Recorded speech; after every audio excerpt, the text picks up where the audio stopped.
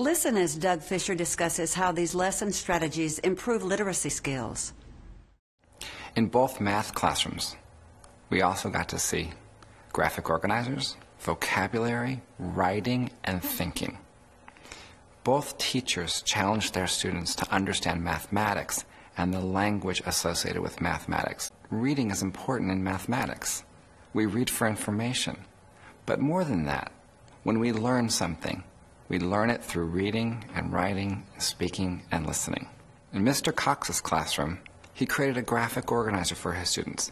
They had to explain the formula, how to use the formula, and provide examples of the formula in a way that helped them understand the relationships between and among the formulas. He also gave them vocabulary to use as they created that graphic organizer. One of the best things about his classroom was the visual displays of information, taking complex mathematical terms and formulas and showing students how they relate to one another. Mr. Roberts was an expert in vocabulary instruction. He taught his students specific terms necessary for mathematical thinking. He made connections between those words in mathematics and the everyday ways in which kids will use those words.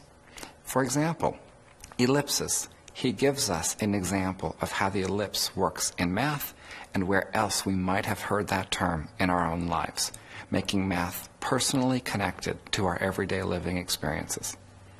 Word problems are always a focus in mathematics. We always worry that our students won't be able to take the knowledge that they're gaining and answer a word problem. Part of the difficulties of a word problem is the words. If you don't know how the words work and how they flow, you're never going to get the problem. So first, they have to have the vocabulary. Both teachers clearly taught the vocabulary. Second, you have to know how to set up a problem. We know many students set the problem up wrong and then do the math correct, but for the wrong problem. When we teach students to think through the problem by creating a graphic organizer and applying what they know from a graphic organizer to the formula of the math problem, they're more likely to set up the problem correctly.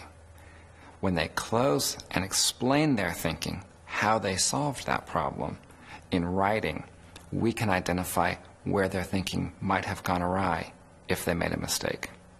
At the close of the lesson, Mr. Cox invites his students to write about their mathematical understandings. That writing prompt clarifies for students their understanding. It also provides Mr. Cox an opportunity to understand his students' thinking, to get in their minds, if you will, to look inside their brains and ask a question. Do they understand it? Can I move on? Or do I need to review? You have reached the end of the Literacy Strategies in Mathematics module in the Glencoe Professional Development in Mathematics series. Thank you for joining us.